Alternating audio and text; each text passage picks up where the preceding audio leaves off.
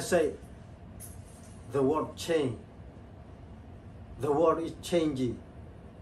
Everyone want good change. If you want the world to change, it must begin in our own heart. But the common human problem is we often cannot even change ourselves because of human weakness. So, what is the answer? How can I have change? How can I be an agent of change? The answer is, I like change by the power of Jesus Christ. He has the power to change one's character and keep one direction on the good path. We've had several biblical examples of changed life. In the Old Testament, we have the example of the prophet Isaiah. In Isaiah chapter 5, Isaiah is rebuking the people for their sins and continually repeat the phrase, woe unto them. Then in chapter 6, Isaiah sees the Lord in all his glory. He is almost like to say, Isaiah 6 verse 5, what is me? When he saw his in the land of God perfect state, he saw his own leg and need for salvation. And his leg was never the same. Once he had a personal encounter with the Lord, he saw his own personal need and received from the Lord help, forgiveness, and amazing. In the New Testament, we have several examples of changed heart and life. Paul is a great example.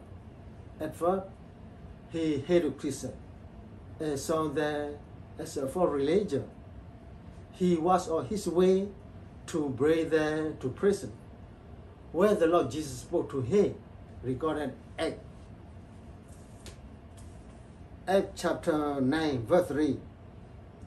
Paul had a religious conversion, and his heart was never the same. He was transformed, born again, became a leader in the church, not through education, nor a possession as a Jewish religious leader, but whenever he had changed by Christ. Another changed heart was that of the Apostle John. When he first came to Jesus, he was wrong, exhausted and aggressive and would not back down. If you remember, he wanted Jesus to call off fire the Samaritan. Jesus gave him and his brother the nickname of Son of Thunder in Mark 3, verse 17. But after many years of following Jesus, learning from him, following his example, his name was changed. So, what's his name? As became known as John the Beloved.